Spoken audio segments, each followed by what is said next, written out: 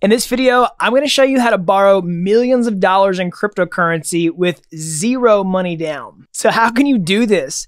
Well, with something called a flash loan. This is a brand new technique that's sweeping the cryptocurrency and DeFi space, and it's creating endless new possibilities for blockchain technology. And flash loans have also caused a lot of drama recently because they've been the source of some recent exploits. So we're going to talk about all of that and more in this video. We're going to look at, what are flash loans? Are they bad? And how can you perform one? So as always, this is not financial advice. I'm just some guy on YouTube giving you this information for educational purposes only. All right, so before we get into all that, if you're new around here, hey, I'm Gregory from Dapp University, and on this channel, I teach you how to become a blockchain master. So if that's something that you're interested in, then click the like button down below and click subscribe. And if you want to become a real-world blockchain developer, then head on over to dappuniversity.com/bootcamp. All right, so let's get into this. So what is a flash loan? Well, basically, it's a way of borrowing cryptocurrency with zero money down, no collateral.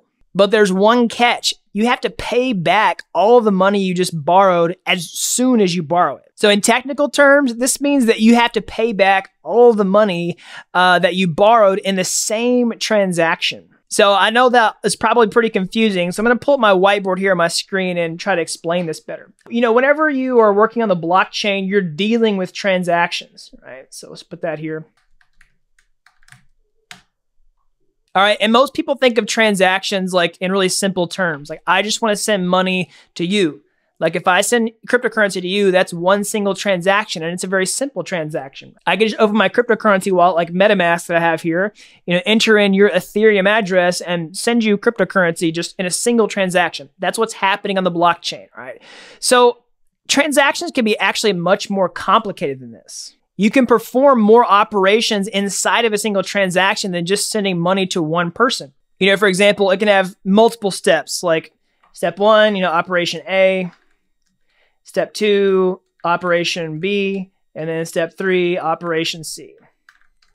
All right, and all those can happen in one go on the blockchain. That's what a more complex transaction looks like. All right, so let's actually put some flesh on these bones. Instead of these abstract, concepts, operation ABC, in the case of a flash loan, it basically looks like, step 1, borrow money. Step 2, do something with the money. And then step 3 is pay back money. And there's all kinds of stuff that you can do in this second step here whenever you borrow the money, as long as you pay it back in the same transaction, all right? So this is what a complex transaction would look like inside of a flash loan. So let's just get a little clearer picture, right? I'm going to drag this over and show you what it looks like in terms of all the people involved. So basically you have a borrower, and then you have a lender, and then you have, some sort of operation. Let's say it's an exchange, for example.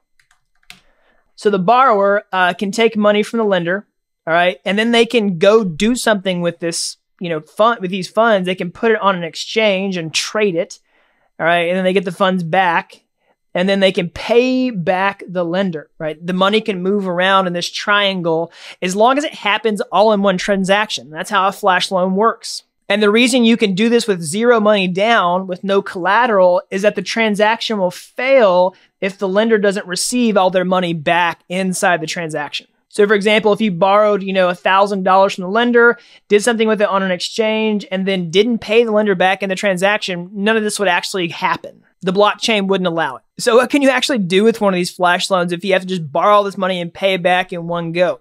Well, there are a few different use cases popping up, but the main one I'm going to focus on right now is arbitrage trading. Basically, it means taking advantage of price differences on cryptocurrency exchanges. So imagine a cryptocurrency sells for $100 on exchange A, and then it sells for $101 on exchange B, all right?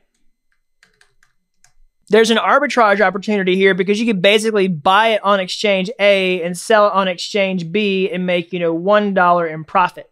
So now that may not sound super appealing for you to, take $100 out and then just go sell it somewhere else to make, $1 in profit minus fees. Maybe you're talking about a few cents at that point, right? But imagine if you did this at scale. What if you took $1 million worth of this cryptocurrency and took advantage of this $1 price difference? Then the profit gets way bigger. And that's where the value of a flash loan comes into play. It allows you to take, much bigger sums, in some cases, millions of dollars, and do these kinds of trades. Basically, anybody can become a cryptocurrency whale without needing any money in the first place. And this is creating just endless possibilities of what you can do with these flash loans as long as you pay the money back in the same transaction. And just like many things in the crypto space, they have the power to be used for exploitation. So that leads us to the next question. Are flash loans bad? Well, a lot of people have been asking this question, all right? A lot of drama has been going on Twitter and all over the place, people in the crypto space, kind of debating on the ethics of flash loans, all right? So one recent event people have been talking about is an instance where a hacker made $360,000 in Ether, Ethereum cryptocurrency, in a single flash loan. And he did this by taking advantage of, different DeFi protocols and cryptocurrency exchanges out there that are powered by the blockchain. And you can see, all the operations that happened whenever the hacker did this. So you can see he transferred, 10,000 Ether here, 5,000 Ether here. And, if you follow the logic here, and you can just track all of the steps in this transaction that resulted in this $360,000 profit, right?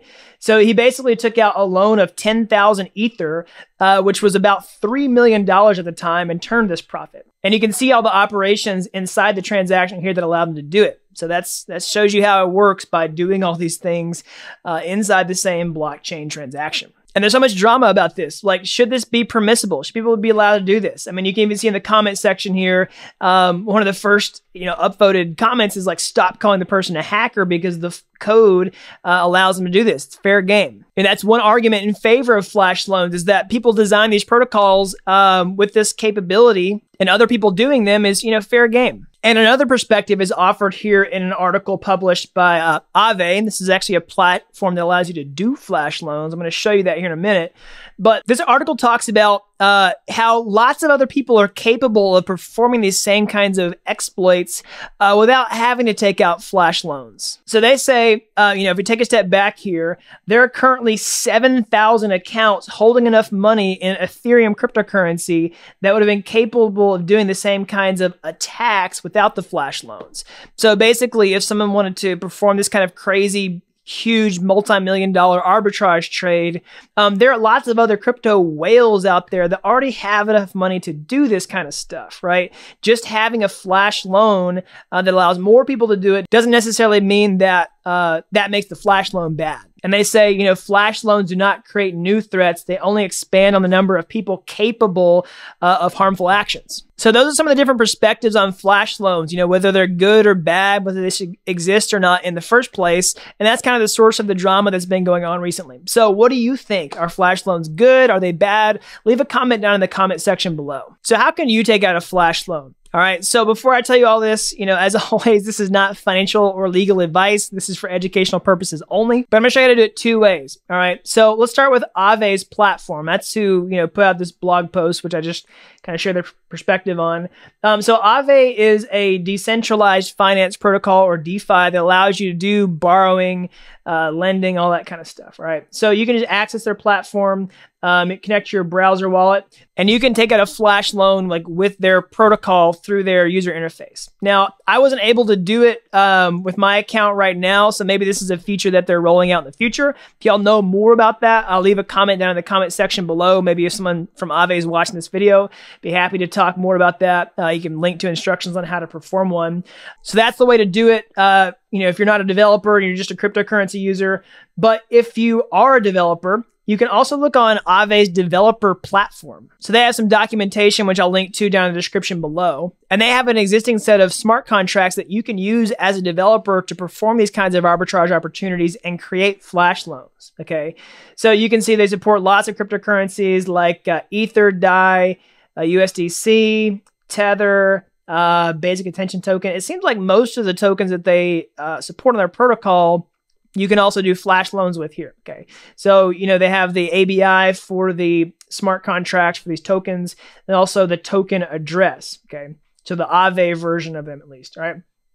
So then they have these lending smart contracts that you can import into your project.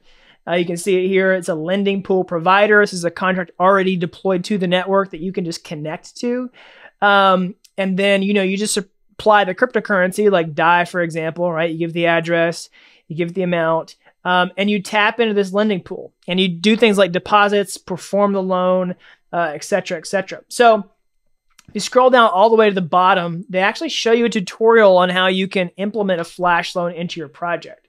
Okay, so I'm just going to copy this actually and open it in my text editor so it's a little more readable. All right, so here's what Ave's tutorial example looks like in a text editor.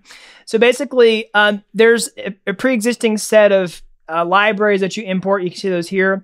Here's the Open Zeppelin SafeMath library. They have a mintable token, which is an ERC20 token interface. And then here's their specific smart contracts.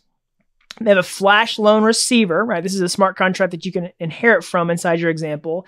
A lending pool, all right? This is where the funds come from to take out the flash loan. And then the network metadata provider, which is also used at the bottom, okay? So basically, this is a pretty simple example. You just provide a constructor function. This is the function that's run inside Solidity whenever you deploy your smart contract to the network, all right? And you just inherit from the flash loan receiver and you pass in the provider, okay?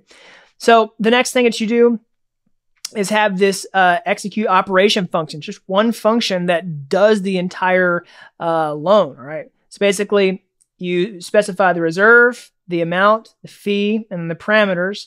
All right, that's how you take out the loan. And then here's how you pay back the loan. All right, you transfer funds back into the pool. So you borrow, and then you transfer back. And in the middle, you can write whatever code that you want to inside of here. All right, the possibilities are endless. Here's a big question mark where you fill in the blank.